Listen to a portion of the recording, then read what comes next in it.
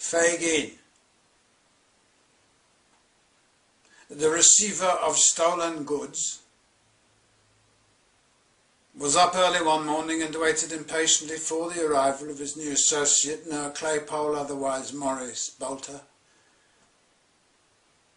who at length presented himself and, cutting a monstrous slice of bread, commenced a voracious assault upon the breakfast. Bolter.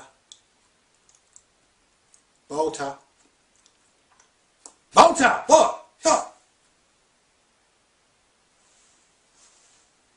Here I am, what's the matter?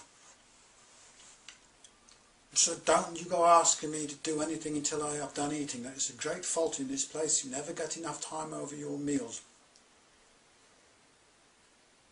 You can talk as you eat, can't you? Yeah, I can talk. I get on better when I talk. Talk away. You won't interrupt me.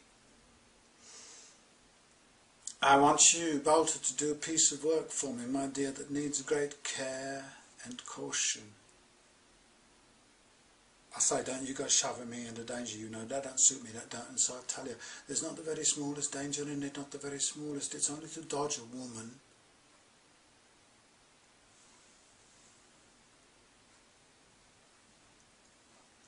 An old woman? A young one? Ooh.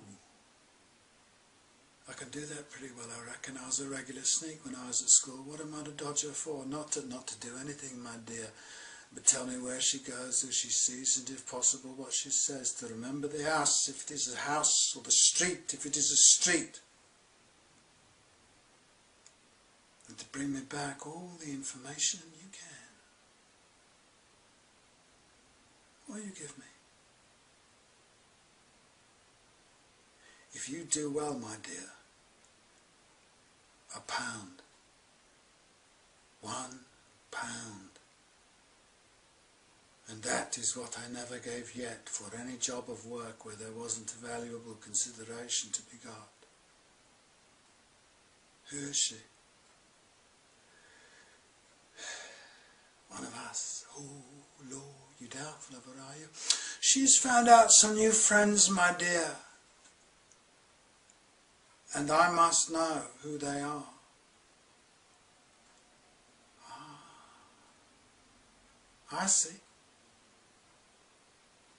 I'm your man.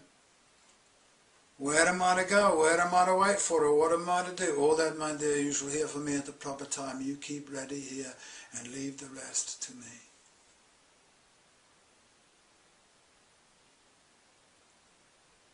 That night, the next again, the spy sat ready to turn out at a word from Fagin. 6 nights passed, and on each Fagin came home with a disappointed face and briefly intimated that it was not yet time.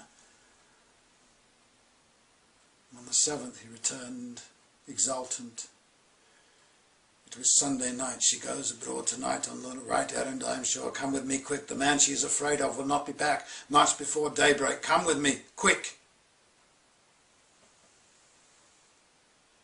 They left the house and, stealing through a labyrinth of streets, arrived at length at a public house. It was past 11 o'clock and the door was closed, but it opened softly as Fagin gave a low whistle. They entered without noise. Scarcely venturing to whisper, but substituting dumb show for words, Fagin pointed to a pane of glass high on the wall to Noah, and signed to him to climb up on a piece of furniture below it and observe the person in the adjoining room. Is that the woman? Yeah. I can't see her face while she's looking down and the candle is bit... Oh, I see her now. Plainly. I should know her among 1,000. The spy descended, the room door opened, the girl came out. Fagin drew him beside a small partition, and they held their breath as she passed within a few feet of their places of concealment and emerged by the door at which they had entered. After her, to the left, take the left hand and keep on the opposite side. After her.